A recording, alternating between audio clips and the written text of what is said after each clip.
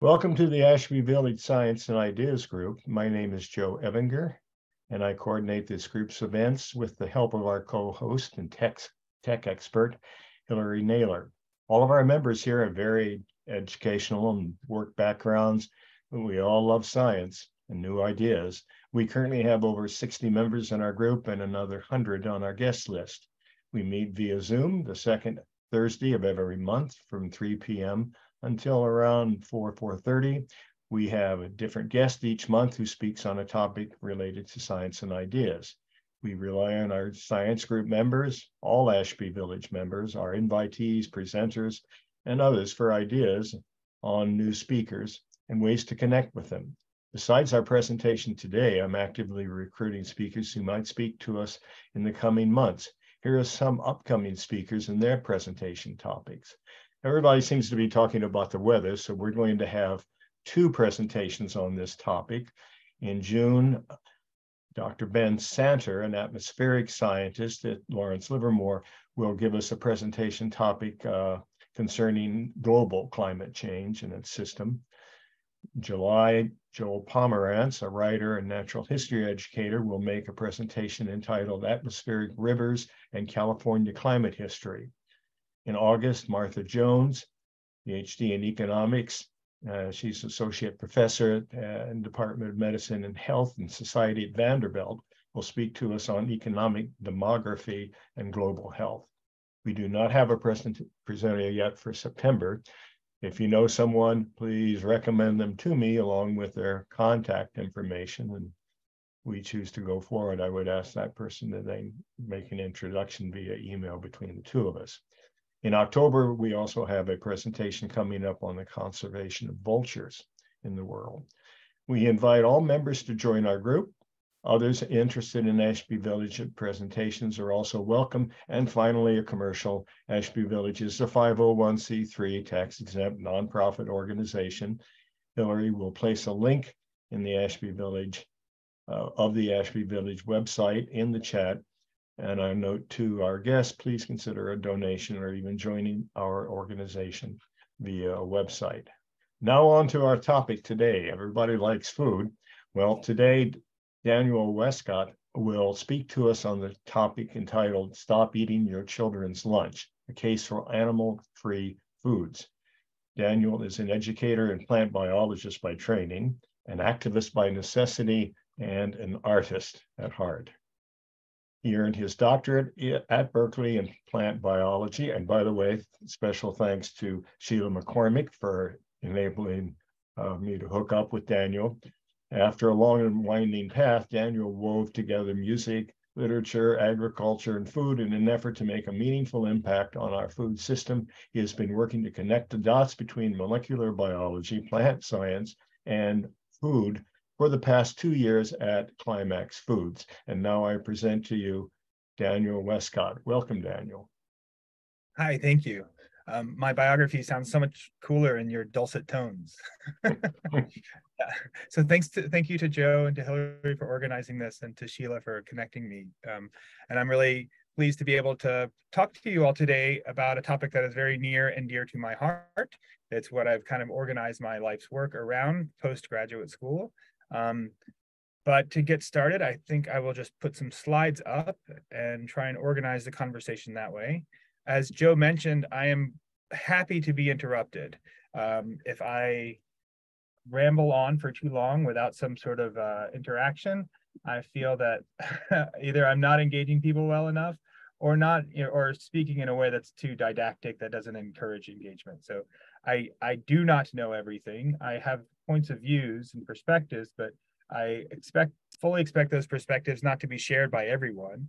And I would much rather encourage debate and discussion than to just sort of speak one way. So please do interrupt. I'm happy to field questions as we go.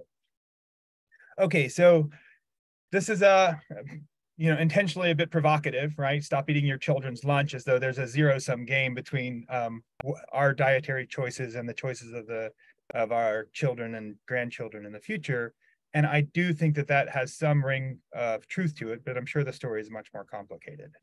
Let's see. So this is just a little bit about me. I started my life in Baltimore, where I was born, and then ended up in Oak Ridge, Tennessee, where I was educated around a bunch of people who work for the Department of Energy and the labs at the Oak Ridge National Labs. Either you worked for the labs or you worked for people who worked for the labs, which was what my parents did, a postal worker and a lawnmower. And then after graduating from high school, I went to Chattanooga, Tennessee for a while, where I learned a lot about, hanging out with friends and playing music and making good social connections. But I didn't get very educated there. I went for a couple of years in physics and then decided that I would much rather play music. So about 10 years later, actually during my time in Chattanooga, it was very meaningful for me because I was able to actually work on a farm for a good while there, and I learned a lot about how we interact with our food system from a personal perspective. So I was part of a place called Williams Island Farm, and our goal was to sort of bring farming to the community in our town. So it was a community supported agriculture model where we grew and sold direct to consumers.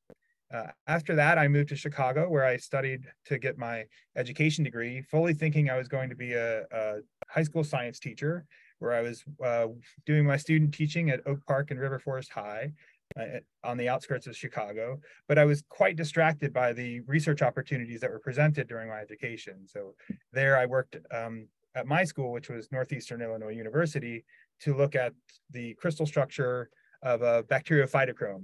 Long way to say that it's just a protein that was light sensitive, and we were trying to understand what made it so interesting. Then I took a long trip and came to Berkeley, where I studied at UC Berkeley to get my plant biology degree, specifically in photosynthesis. And this is where I have some run-in with the eminent Sheila McCormick here. And I studied photosynthesis in the lab of Chris Niogi, where I was able to focus a lot on one problem and really dig into the details, which is a luxury that I feel very, very lucky to have had. It isn't every person that has the opportunity to really dig into one topic and have the space and time to try and understand it as fully as possible. And that was a great treat for me. After leaving that, I went straight to Climax Foods. So I graduated in the end of 2019 and into 2020, at which point I just went straight into the workforce, and I've been working at Climax Foods since then. Right. So a couple other things I didn't mention is that I'm super motivated to preserve the environment for everybody. And then let me check the chat. Are there questions coming through? No, okay, good. And then my favorite author is Kim Stanley Robinson. If you haven't read Kim Stanley Robinson, I would strongly suggest it. He's fantastic on these topics and really brings geography to life. Okay. So I want to just mention that climate change is the most disruptive force on the planet. This is a little video that I feel like maybe I'll have to switch to play it, or maybe it will not play, and that's okay too. Anyhow, it's a demonstration of how the surface temperature of the Earth had been pretty steady for since the last ice age, and only recently has really gotten to perk up a bit due to anthropogenic carbon CO2 emissions, right? So this is a snapshot here of what it looks like now. This is emissions of CO2 by country, and CO2 is only one type of greenhouse gas emission causing global warming, but China's going up, US and Europe thankfully are going down. If you were to actually put this into a per capita state though, you would see that the US is the top of the food chain as far as per person carbon dioxide emissions into the atmosphere. Additionally, coastal areas are super sensitive to this. So there's a viewer where you can sort of see what the worst case scenarios and the best case scenarios of global warming and the impact on sea level rise would be. And it really causes a lot of problems along the coast, where somewhere around 45% of the US population lives. We seem to like the ocean, right? And that's going to cause some serious problems in our neighborhood here, right? So this is a worst case scenario if nothing happens in the next, over the next 20, 30 years. If we don't begin to reduce emissions, we are on track to see the Marina Bay community inundated, Emeryville basically flooded, Alameda becomes an island, the Embarcadero is underwater. So there's real reason to think that we should change the emissions that we are putting into the atmosphere in order to mitigate these scenarios. So one thing that I wanted to focus on, because this is a talk about food and not about climate change, is that food is a contributor to greenhouse gas emissions. So in this case, and this is from a wonderful website called Our World in Data, where they crunch a lot of numbers. And if you've ever got any free time, I would suggest you go poke around. But greenhouse gas emissions from food in general is about 26% of total greenhouse gas emissions on the planet. That is equivalent to the transportation sector almost, right? I think the transportation sector is about a third of total emissions. So if 26% of greenhouse gas emissions come from food, what is that about? Growing food is a carbon fixation process, not necessarily a carbon emission process. So if you're doing that, you're doing something wrong. Well, what's actually happening is that animal agriculture is a very, very large contributor to that 26%.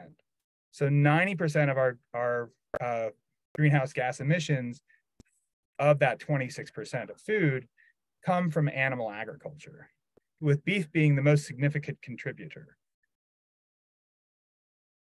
So this means that we're trading in carbon sequestration for beef. And in the example of Brazil, I've circled in pink here the region of the state of Amazon, or the state of Amazonas. And if you look at this top map, these are colored, the darker color is proportional to an increase in cattle population. And to increase cattle population in the state of Amazonia means that you have to cut down trees to provide grazing land. And if you look at the annual CO2 emissions from Brazil, for example, the largest possible contributor here is beef. And it's because we're cutting down the Amazon, literally trading it for grazing land for beef. I don't think that's a good idea to have 23% of all global greenhouse gas emissions coming from animal agriculture. It seems like there's something we can do practically to reduce the emissions, and actually something that each person is very, very intimately connected with. Dietary choices are one of the few personal acts you can make to contribute in a way that would have a collective impact. But I like to continue to ask the questions like, so what? So maybe I posed a problem here. I put this in the context of the climate, but none of us live in Brazil. We're probably not cattle farmers, right? So what? Well, I just want to suggest that we're relying on a really, really terrible factory to supply our food. This factory wastes 60 to 70% of the raw material put into it, and then can convert about 30 to 40% of that into almost the same thing. Not the same thing, right? But you put food into a cow, you get food out of a cow. Why not just eat the food? We know from biology that trophic levels, as you put energy in, about 10% of that energy goes to growth, the rest goes to waste and heat. It occupies increasing land and prevents natural carbon sequestration, directly polluting methane into the atmosphere, which is a much more potent greenhouse gas than carbon dioxide, although shorter lived. And in order to be profitable, the dairy and cattle industry relies on taxpayer subsidies. Just last month, the Biden administration put $23 million from the Farm Bill to increase slaughterhouse capacity in the States. This same luxury is not being put on all industries. So the simple thing here is that cattle production loses a lot of input to food waste. And you get a terrible efficiency problem there. But people are like, well, why don't they just eat grass? You know, they're grazing on natural land. That land is not arable. You're not growing crops on that land anyway. Well, 97% of beef cows, that's almost all the cows, are finished at feedlots. Maybe not their entire life, but at least all of them go through feedlots for the last leg of their life in which they're fed corn, and then they're slaughtered.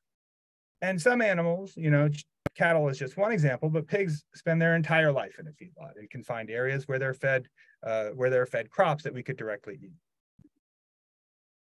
So from biology class, I remember learning about trophic levels and knowing that as you go up this chain of complexity in the food web, you have a primary producer, secondary and tertiary producers, and each level you go up, a ground squirrel will have to eat a lot more grass to put on, like, say they eat 100 grams of grass and they put on 10 grams of weight.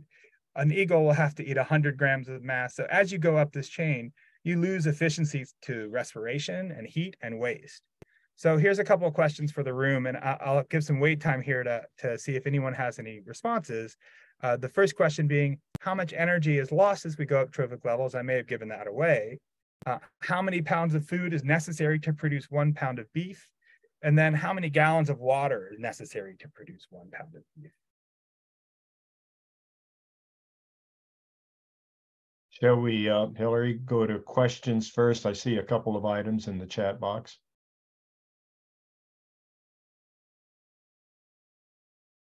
Sure, they're not answers to the question, but there was a comment from Roger first. Did you want to make a comment, Roger, or elaborate a bit? Yeah, can you hear me? Yeah. Yes. Okay, so I was just asking about photosynthesis, since that's your specialty. All right. And I was wondering if algae and plants are from one origin, or did one evolve from the other, or would algae be helpful in sequestration? Yes, and yes. So I got to dig back in my brain a bit, and maybe Sheila can chime in if she remembers better than I do. But there was many events where free-living cyanobacteria was engulfed by a neighbor cell that was trying to eat it. That was sort of the progenitor of an algae, where you have a cyanobacteria that knew how to fix carbon from sunlight and take that sunlight energy and use it to capture carbon. And then a cell was trying to eat it and didn't actually digest it, but actually found that it could use the energy for some amount of time. So actually benefit from the energy that was being fixed by the bacteria. And this was called like, primary endocytosis. I can't remember. There's a word for it, but it captures the first cyanobacteria. And this happened multiple times throughout evolutionary history. There's many events, if you look back through the genetic history of things, where this happened. I can't remember the number of times, but it's more than 4. And then that's sort of where you get your simple algae, your single-celled algae that has a chloroplast, which was that original free-living cyanobacteria, and then the rest of the animal cell around it. So you basically have 2 animals living in one until they sort of merge their genomes to some extent. There's actually genetic material in that original cyanobacteria that leaves the cyanobacteria and is integrated into the DNA of its host, to where they become dependent upon one another over evolutionary history. So those are the progenitors of plants. Yes, so there's that would be sort of your simple cell, and then they learn to organize themselves into multicellular. Learn is sort of anthropomorphic here, but they organize themselves over time into a more complex multicellular organism, because there's some benefits to having colonies against the environment, and some niches that they can fit when they have multiple cells together. And that would be the progenitor of plants. And as far as carbon sequestration goes, the ocean actually is one of the largest carbon sinks on the planet, or the largest carbon sinks on the planet. And a lot of that has to do with the phytoplankton and the algae that are in the ocean. Alan also had a comment or question. Well, I changed my comment or question because I'm most concerned with the non-nutritional aspects of eating. We don't choose our food from a bank. All food is not alike. All people are not alike. You have differences in food choice even within a given family, let alone different cultures and different agricultural availabilities. That opens up a bigger field than you may want to take. But that's the impression that I get, and I'm concerned. No, I certainly do want to talk about that. If you don't mind, I kind of lead us to that conversation a little later. Okay. Thank you. Uh-huh. All right. So who wants to try? I was going to try to make a guess, Daniel. Oh, sorry, I jumped. I'd say 90% would be the answer to the first one. That's right. It's about 90%.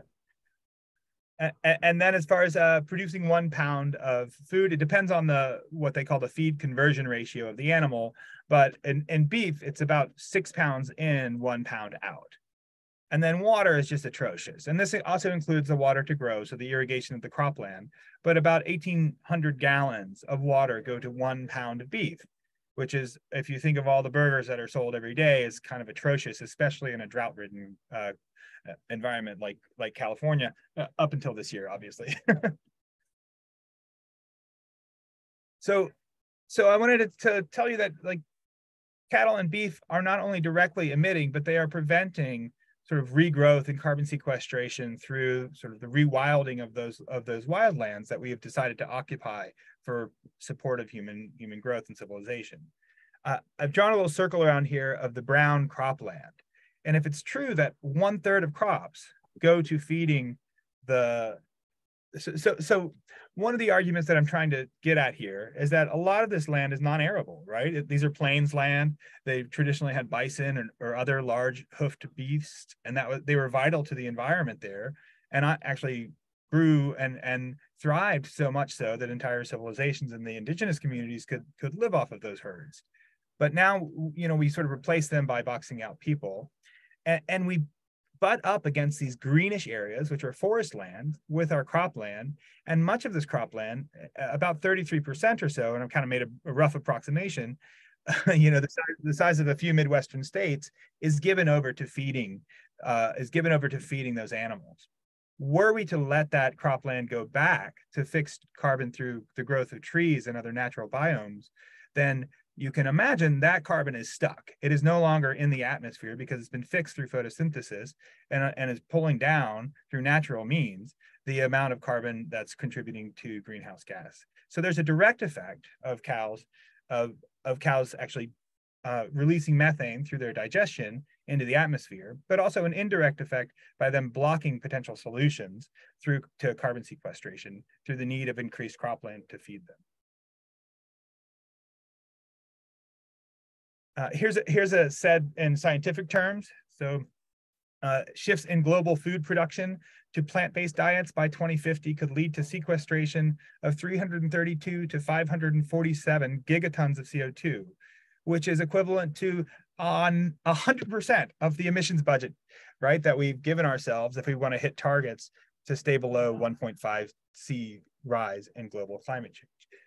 So that's saying pretty clearly that, this ambitious idea that we stop eating animals in service of the climate could give us enough running room to build the technology and the solutions to prevent a catastrophic rise in temperature that will result in mass migrations, displacement of humans, entire disruptions to the world that we know. So here's the premise that I'm trying to really hammer home, is that producing food using animals generates excess greenhouse gases directly and blocks carbon sequestration indirectly. It's sort of by removing them from the system, you get sort of a twofer.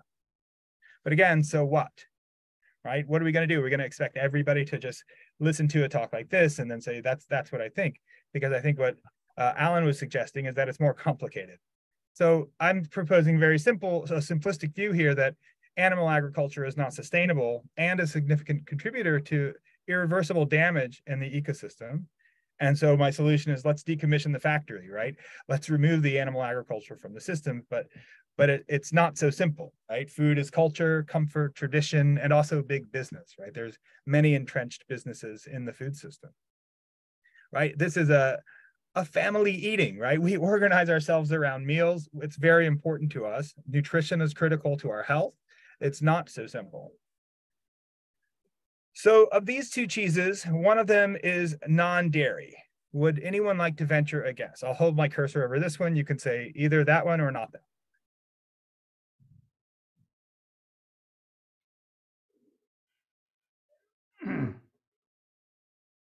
Looks pretty difficult to tell the difference. Right. So one of these cheeses is ours, and I apologize for the quality of the photo. This is a blue cheese that we've made here in our company, Climax Foods, and this is a dairy.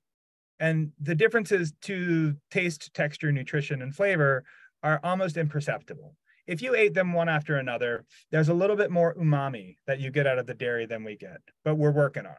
Other than that, if it was on a cheese plate mixed in with other dairy cheeses that were not blue, you wouldn't notice for a moment.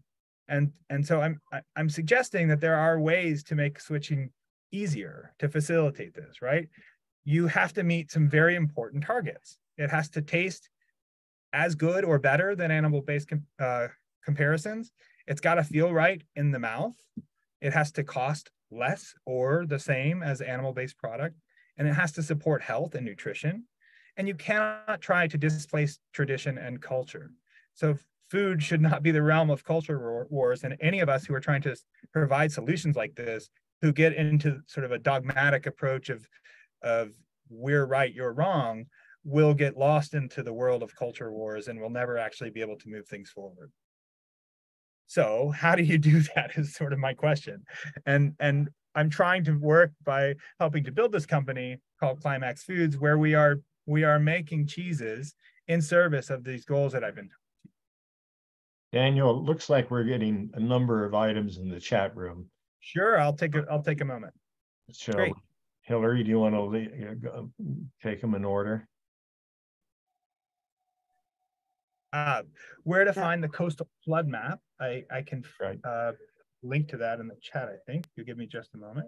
That'd be great. Thank you. I think that's Okay, and then both Joan and Susan are asking similar questions about protein. How are we going to get enough protein from the plants? I'm really glad you're asking. I am the head of protein and texture at Climax Foods. Protein is my joie de vivre. It's what I focus on every day. Let's see if I can get back to the chat here. So the sea level rise viewer is from NOAA, NOAA, the National Oceanic and Atmospheric Administration. And I've put a link to that in the chat. And so, though some plants have some protein, plants are not generally an efficient source of protein for humans. How in the world can we feasibly get 60 plus grams of protein per day, which is what at least older people are said to require? That's a good question, and it matters.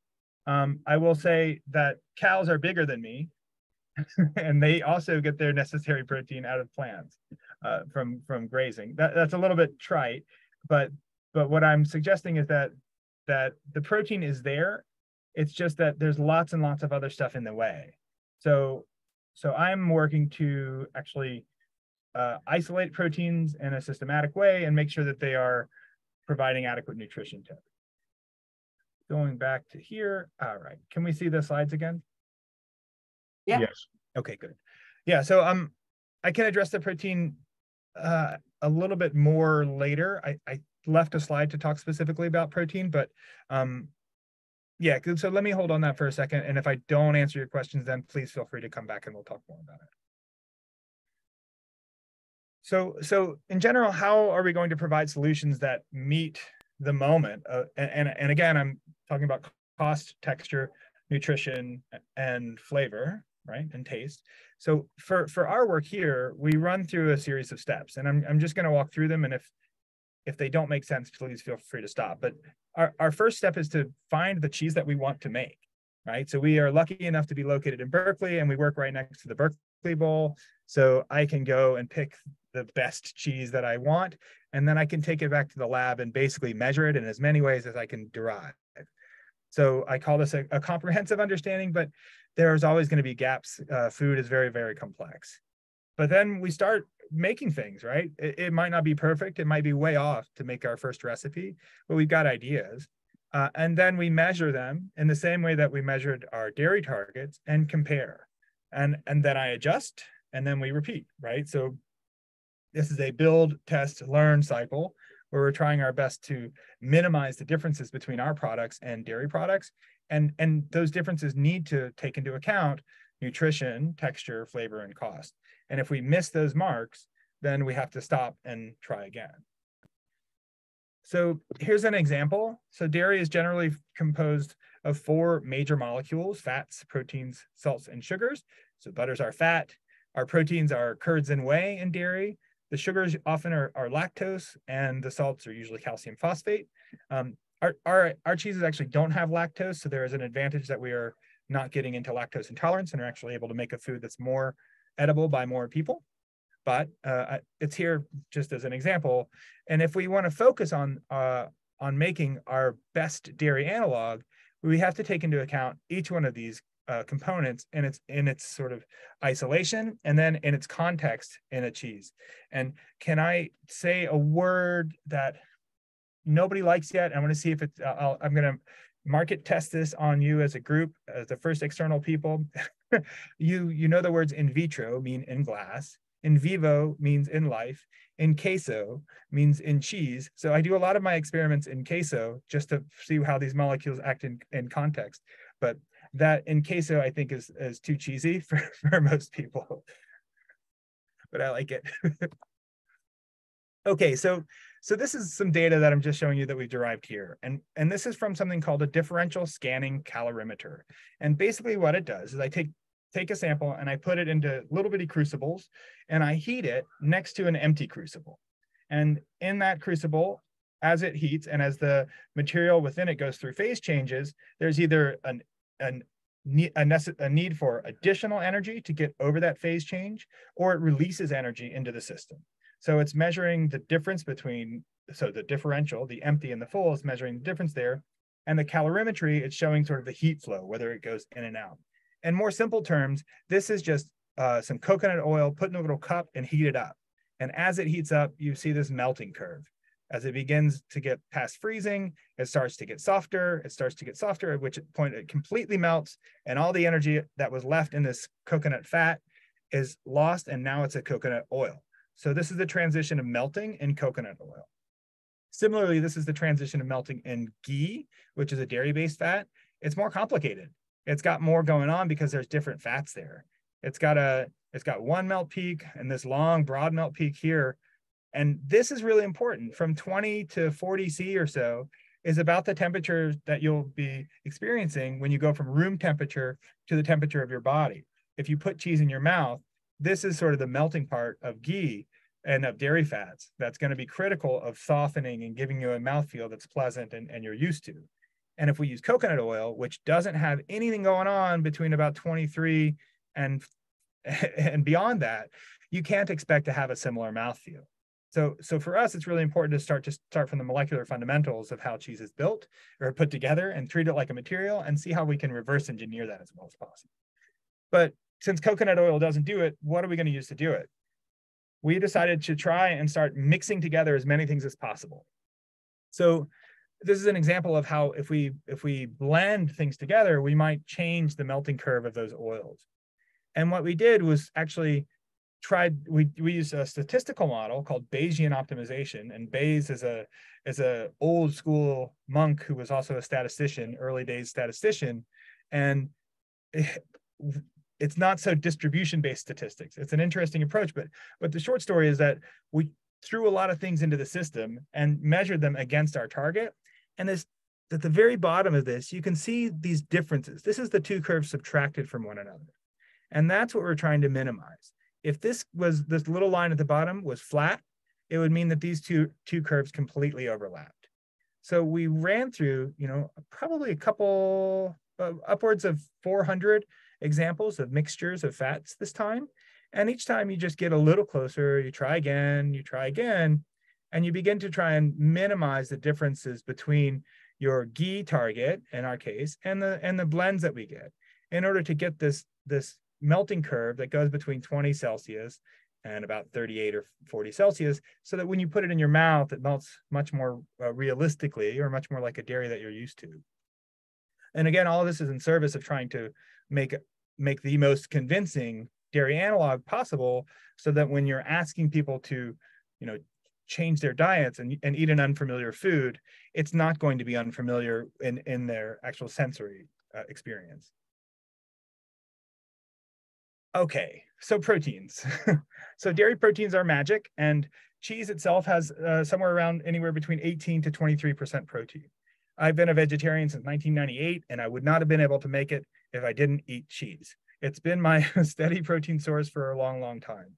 And I don't think that we can expect people to go and eat lots of protein powder in service of this greater good goal. We're trying to leverage sort of a little bit of altruism, but also the altruism built into individuals, but also make it as easy as possible. So this stretching property of dairy cheese has everything to do with the protein that's in dairy, which is called casein, and it's an intrinsically disordered protein. It just means it's got no reliable shape or structure. If you go and pull out an individual, it's just a big blob. And as it's heated up and melted, it also has no it doesn't lock into any one position. And so it's able to sort of stretch and slide past each other, but it has enough cohesiveness to where it doesn't completely fall apart. And it's a unique protein that's sort of, it's unique to mammalian organisms. And I think of it as a nutrient delivery molecule. So casein holds a lot of calcium for early bone growth in infants, a lot of protein for conversion to amino acids to be able to be supportive of their new growth. It also, has fats that are necessary for energy. So it's a nutrient delivery molecule. And when we think about the nutrient delivery molecule of plants, well, that's a seed, right? And seeds are meant to be desiccation tolerant. They can get dried and rehydrated and then grow, whereas milk is almost never dried. And then when you eat milk as a baby, it goes into your gut, into an acidic place, at which point it curdles, right? It firms up, and it isn't immediately off down through the alimentary canal. It slows down, allowing for a slower and more steady digestion for that to be broken down. And that happened over evolutionary time. And what we see as a result of it is this stretchy cheese. We like this property, but really it serves an evolutionary purpose in the growth of an infant and a mammalian infant. And to expect plant proteins to do the same thing is not intuitively going to work. And so a lot of effort and money has been spent on trying to make this magical molecule called casein in yeast. You may or may not have heard of precision fermentation, or what companies like Perfect Day are trying to do, but they're using yeast in the way that you would raise yeast to produce insulin. Instead of producing insulin, they're trying to produce a different protein called casein, and then extract that casein from the yeast and use that to make cheese. Turns out this is kind of hard. People have spent many millions of dollars on it, like in the $400 million mark. And the challenge is that getting it out of the yeast without tasting bad seems to be pretty tough. So in order to get this to work, we're interested in trying to survey plant-based cheeses. But hopefully this plays. An error occurred, error 5. What I'm showing you here is an example of plant-based cheeses that are made with mostly starch. And almost all of them that you can buy on the market, with a very rare exception, are a mixture of starches, potato starches, corn starches, and coconut oil. And when you melt those, you should not be surprised that they do not behave like protein, right? It's starch, they go bleh. They turn into a goo and not into a stretch. But I am here to tell you that plant-based proteins can stretch, and it's just a matter of learning which ones do what, right? So part of our mission is to discover which proteins are the most magic. And this is Avinash, one of my colleagues, who has discovered this property of stretch in a plant-based protein. And what it requires is that you're just a little bit more careful in your protein isolation.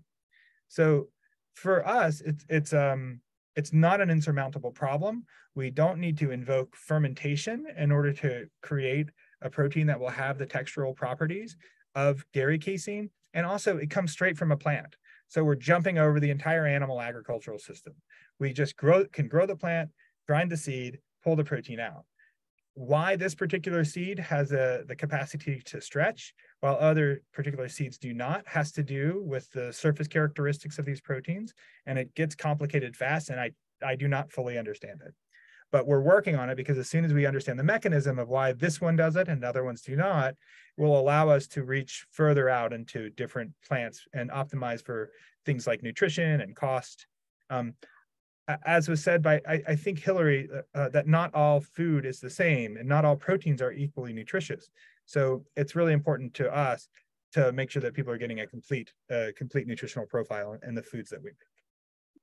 Yes, we do have a couple of questions around nutritional values and comparing the plant-based cheese with the animal-based cheese regarding calories. Susan, did you want to ask your question? It's actually partly a comment, I guess, but the food industry brought us Doritos, and they call that food. Yeah. So I would really like to see a lot more integrated discussion in your work about nutrition. Yep. And how the the real cheese compares to the cheese, the texture is very nice. And I know that's important. And I know flavor is important, but nutrition is important to me too. Yeah, absolutely. It has to be. Like when I grew up in Tennessee and I decided to become vegetarian, I was still going to my church potlucks, and I was only able to eat potato chips on buns, right? This is not a nutritional diet. I was changing my diet because of what I felt like was a ethical and moral choice for myself to sort of help to preserve the planet for other people. But you can't expect people to adopt potato chips on a bun, right? You absolutely have to make the food nutritious. And where we're different than many food science companies and food companies is that we actually none of us are food scientists. There's a few of us, right? And none of us come from the Kraft Heinz of the world, the Nabiscos of the world. And I've learned a lot about how those industries work. They basically get one product on the shelf, and if it's good enough and people continue to buy it, they don't change it. And if they do change it, they make a different flavor, right? Their incentive is to continue the revenue coming to their company, right? Mm-hmm. Our incentive is different. Our incentive is to really push the ball forward because we're a Series B Corp, right? We're committed to the public good. And we're also, really, really concerned that if we don't hit nutritional targets, we won't be broadly adopted.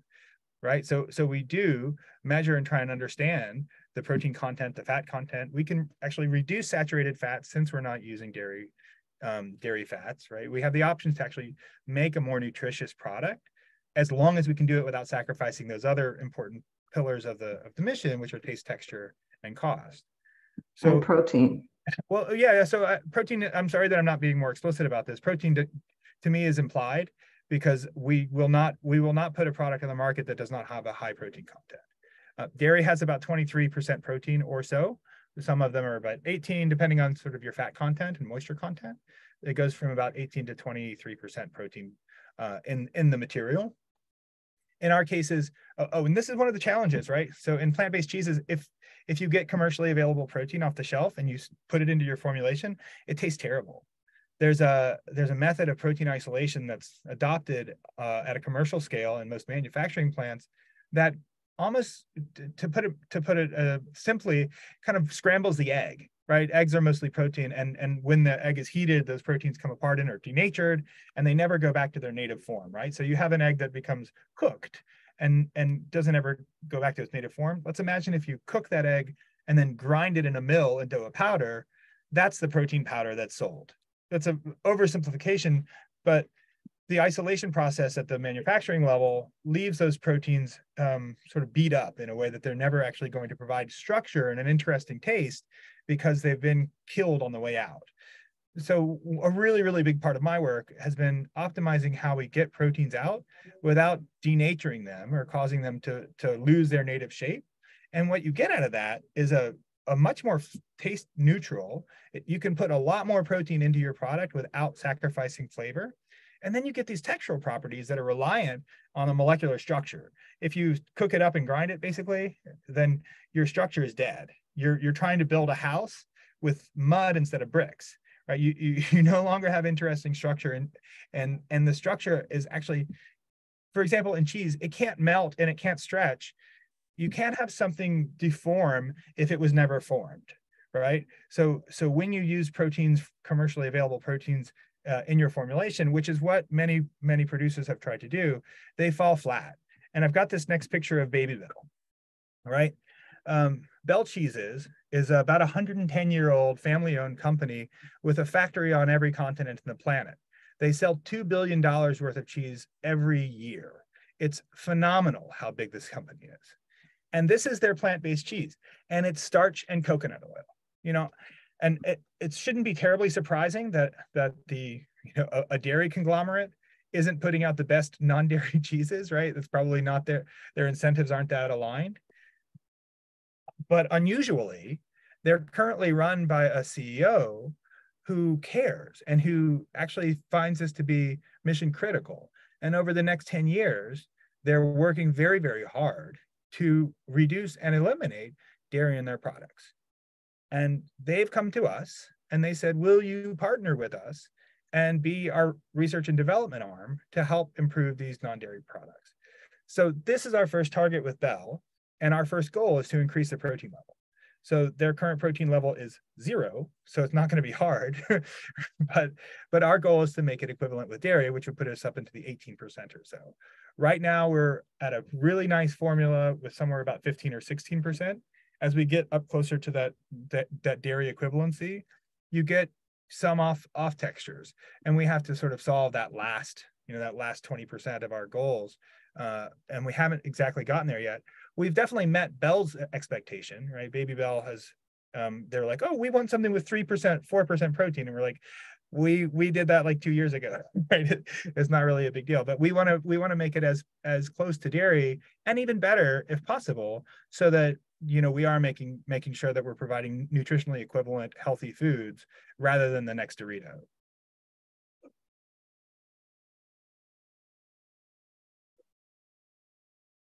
Okay, so that kind of brings me full circle to where I'm at now, and I hope that I'm not going too short. Where are we? What time is it? Oh, 3:53. Okay, we're okay. So we are continuing to hire. If you know any bright scientists or people who are motivated to make food and to try and make an impact, we are hiring. I am in charge of hiring people. It's very strange to be in that position. I've always been, I've never been a boss, and now I'm a boss. but that's true. And now I just kind of want to open it up. If people want to have time for an open discussion about these topics, I'd be happy to talk more. Alan has a comment. Maybe he'd like to put this forward. Well, I have lots of comments. Sure. Certainly more respect than I expected to have. And one that may be relevant is people don't know, and I think larger amounts of people, Berkeley is not a good cross-section of either, and I'm sure you know that, the US or even the Western world, that don't know and don't care how much of what is in there. Yep. But I think you know the things that I'm going to say. The tradition counts, cost counts, and you listed them at the beginning. Most nutrition in people doesn't come from their cheese. It comes from grains, and that has been the case in history. I'm not sure, and grains contain of something like 8 to 12% protein, and that's the function of the Green Revolution. And a lot of attention has been paid. All proteins are not the same, but to the buyer that doesn't care, you can use the word, and the word has a, I won't use the word magical because I'm very anti-magical, but it has an important influence on the buyer. He thinks, or they think, that it's good to have more, and what you're doing may well sell. I agree with you, but it's not going to solve the grass and the agriculture problem. And there's other things like any leaves that fall, any grass that spoils, puts the CO2 back, and the importance of the CO2 in the ocean, and methane does not dissolve in water, and CO2 does. There's many issues that get involved here, and that I don't think that your talk is about, but I'm impressed with what you've done, and that it may work. Yeah, we certainly have to put this in context of the larger effort, right? We are only one piece of a potential many shoulders on the wheel process, right? I think that if we really want to reduce greenhouse gas emissions, it needs a wartime effort. And one company, we have a small part to play, but hopefully can, shift the paradigm away from saying that it's only possible to meet those expectations using animal products. Well, yeah, that's bigger than I think the food question. It's much more a question of changing human demand, which nobody wants to talk about because nobody wants to do. And I understand that too. Yeah, right. It isn't so easy, and it may not even be possible. But it's true. Yeah. On the topic of not all proteins are the same, it's a huge challenge for us, right? Because some companies and some people just want to say more protein better, but you can have, for example, you said that grains have about 8 to 12% protein, which is true. oftentimes that protein does not have a complete amino acid profile, right? Oh, So, yeah, and that complicates the matters more and brings up the advantage of soy. And somebody is going to say, but the more popular it is, the more I don't want it. that's right. Yeah. And well, I'm avoiding going through all of those doors and trying to stay with what you've done. That's okay. On the traditional side of things, I think that our ultimate goal, and this is ambitious and we may never get there, but the ultimate goal is to provide an ingredient as far upstream in the processing as possible. So a milk, for example, that curdles. Again, we don't want to ship water all across the planet. That seems counterintuitive. But if we can provide an ingredient that could be given to suppliers in order for them to create cheeses according to their traditions that match the functional properties of current dairy products. Yeah. And this is a project we're actually working on so that we can go as upstream as possible to not be as disruptive to what people expect to see in their traditional markets. I think that would go some ways towards alleviating that traditional concern. Yeah, and I can mention only one additional thing that I'm sure you know about. Something like 1/4% of the world's population is in China, and another quarter doesn't, and that's half rice, half wheat. And all of that is carbon dioxide in the air. Are we nibbling at the corners of the elephant, or are we dealing with at least one of the legs? Right. It's a good question. I don't. Okay, good. Sarah has her hand up. Sarah, want to ask your question? Yes. I'm really intrigued about the confluence of your background as a musician. I'm also a musician, and I'm a big fan of Beyond Burger for all the reasons it's a good thing. Do you have any concerns about Beyond Burger or its like? And how does music keep you sane? Yeah, many a late night when I go home and I just stay up in the garage kind of making music on the computer. It's definitely helpful to have it out. Beyond Burger, Impossible Meat, a plethora of plant-based products sort of hit the market all at once and caused this surge. And maybe it was excitement, maybe it was saturation. It was like definitely investor driven and not necessarily consumer driven. I think there was some consumer pull, but it was really sort of a push from I think companies and investors. I think that they are trying to do a Herculean task, right, as well as us, and they're not perfect in all accounts, but man, if you remember the veggie burgers from 20 years ago, I'm definitely pleased, right? So for somebody who's already motivated by these issues, I think they're great. If the goal is to provide healthy and nutritious alternatives to people who are used to eating animal-based diets, maybe they hit the mark for some people, but not 100% or broad adoption. I don't know what the number is to consider it a success.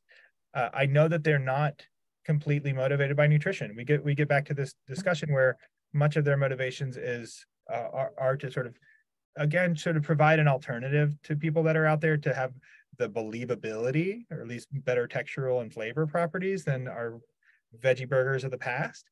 But I think that they often sacrifice nutrition in order to do that. There's a sodium component as well. For sure. That is an issue for a lot of people. So, to help make it taste better, not necessarily the Beyond Burger, but just in general, is sodium involved in your cheeses at all? Yeah, we use sodium chloride during a protein extraction. Sometimes we work to rinse that away. Sometimes we don't. The level of sodium isn't higher than dairy-based cheeses, but it is there, yeah. And I actually have a colleague, the one that I showed stretching the cheese, Avinash, who worked on sodium in his PhD, and he really, really, really emphasizes it every day that we need to find better ways to do this. And it is on the mind of us to try and reduce the amount of sodium in our products. Thank you. Thank you very much. Great. Joan has a question. Yeah, I wanted to ask a question about ultra-processed food. It sounds as if at best, your product would be ultra-processed. And aren't we being told that real food is better than ultra-processed food? And I'm the one who also was skeptical about whether we can get enough protein, even from cheese. So it's very hard to get enough protein. I've been counting grams of protein in various kinds of foods, and even nuts and cheese don't really give as much protein as animal foods, and not all animals are equal. So you're condemning beef, which I understand, but maybe fish and poultry are not as guilty as beef. Yeah, I'm not necessarily trying to paint any one part of the system any worse than the other. I think that they all could have room for improvement, but you're right that the amino acid profile and the protein content of animal-based products is a more complete nutritional profile for humans, right? The way to get around that is complicated, and it's not going to be any one food, right? So for you to have a complete amino acid profile in your diet, you should not be eating one food and only one food, right? So say you have a high protein food that is lacking in certain amino acids, and you focus on that because the number of protein is high, but it's not a complete protein. You may be missing something like lysine or methionine, some amino acid that's important for you that you can't make inside, right? That you have to ingest. So it's right, and I think Alan mentioned this, and I agree with it, that the data or the nutritional labels aren't enough information to really make good nutritional choices, right? You have to go a little bit deeper, and it sounds like you're doing that, right, by actually reading and getting into the research there.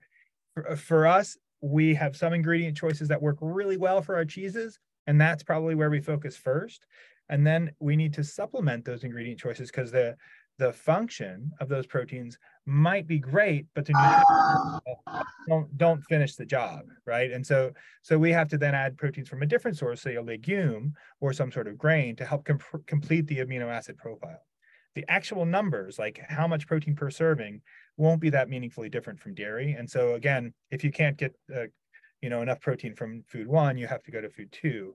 And what those options are going to be a complex mixture of personal preference, culture, and sort of your internal motivations. But what about the ultra processing? Right, yeah, right. So I'm actually not doing ultra processed food, right? So our food, what I'm doing is grinding protein out of seeds. You can do what I do in the kitchen, right? There's some things that we're looking forward to in the future that could probably fall on the borderline there, but would be more along the line of like a protein powder that you would get from GNC than something that you would expect to be extruded through a large manufacturing facility. Jan had a question and a comment. Jan, do you want to ask your question?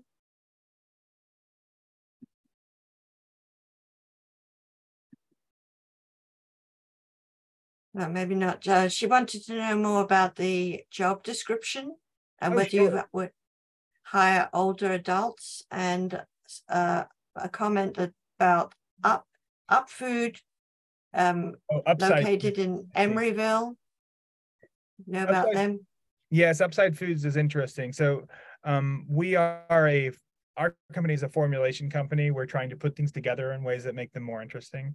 Upside Foods is a cell culture company. They're trying to grow meat using a lot of the same techniques and technologies you would to grow yeast in a bioreactor, but they're, instead of growing yeast cells, they're growing tissue culture of meat that has been made to be immortalized. So I'm not sure how many of you read the book The Secret Life of Henrietta Lacks, where you learned about those immortalized cell lines and how beneficial they were for medical research. Well, people took that technology and said, if it can work in a human, it can work in a mammal of other sorts. And they focused on beef, and they're using that to grow tissues, actual beef tissue, but only on a cellular level, and then trying to assemble that into a meat product. Yes, and they are going to have a lot more challenges of going from that technology to actually being a product on the shelf, because it will require FDA approval, USDA approval, and then consumer adoption, which will all be challenging, I think. And then as far as hiring older people, hey, look at the website. We have job openings listed there. Feel free to apply. We are ready to have people come and help. Even if it becomes something like as simple as sensory panels, right? I think we have a place to sign up for tasting if you're interested to contribute in that way. We really need people who know food, right? And so you've had a lot of food by this point in your life, I think. I saw Sally Curry. You were waving your hand a few minutes ago. Did you have a question? And unmute yourself.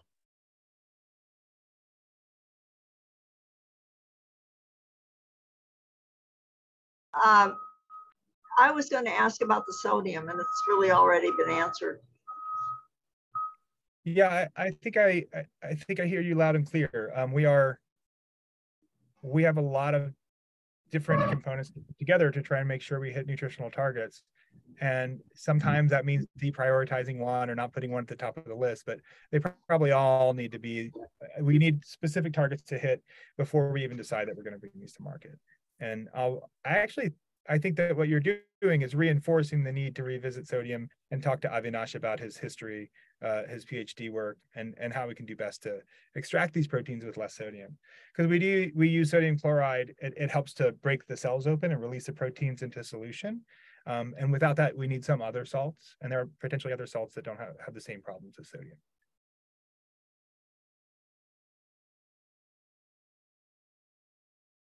Susan? I'm a little hard of hearing, and I cannot understand the first word of your company. Oh, Climax Foods. So how do you spell it? C-L-I-M-A-X. Okay, thanks. Mm-hmm. I realize that it is a bit of a double entendre. Not my choice.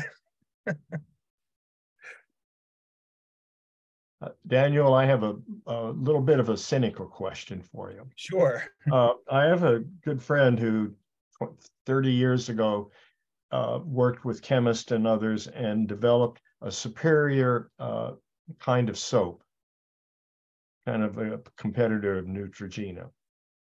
And they started to have some pretty good success. A big soap company came in and offered them what to my friend was a fair price, and then just put them out of business. Yeah, because they didn't like what they were doing. What are you going to do? Are you doing to stop that from happening? Yes, it's a good question.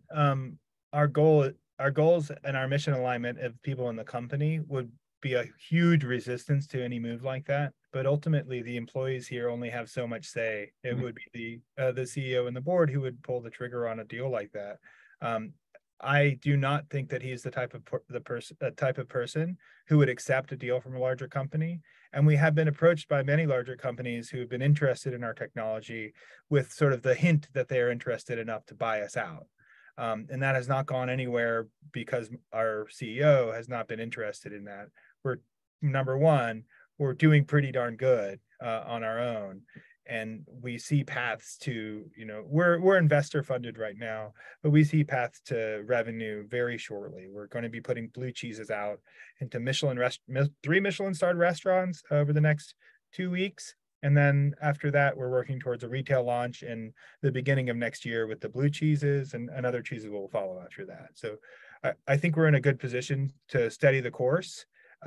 If that course becomes contentious, I don't know exactly how it will work. I hope we'll be able to stay strong and continue to do the work, because as soon as someone were to buy us out, the research and development would be squashed, right?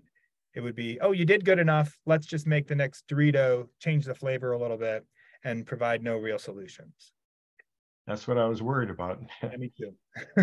Are you have plans to release any commercial products yet, or are you already? They're not on the shelves yet, but we do have plans to be releasing them in small quantities in the beginning of next year, with the ability to scale that up over the course of the next year. We'll have 4 out by the end of 2024. Berkeley Bowl?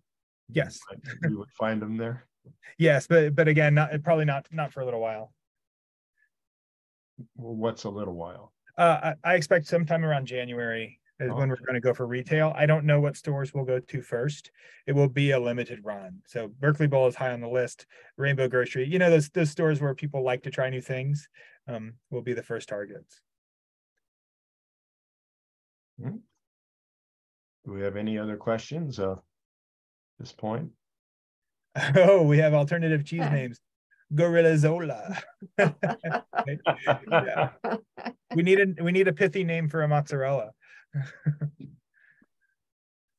We'll work on that. Sounds good. Have it end in Ella. Yeah, sounds good. Pitharella. There you go. All right. There you go. See. I have a whole new job title here. That was free. That's free. That's free. Awesome. Well, Daniel, I really like to thank you for your time today. It's always nice when we have people that are on the front lines of making good change. You know, I'm lucky, you know, I could be working at the restaurant down the street and not know that there's a place for me to try and push things forward. Well, special thanks to you and also to Sheila McCormick for yes. having a part in all of this. So both to get you to talk to us, and it sounds like you have some academic history, you know, with her. So if there are no other questions, I just want to thank you and bravo for a great presentation. You let us know when you're ready to go live. Okay, great. Well, thank you very much for your time and the opportunity, and I wish you all the best. Thank you. Bye-bye.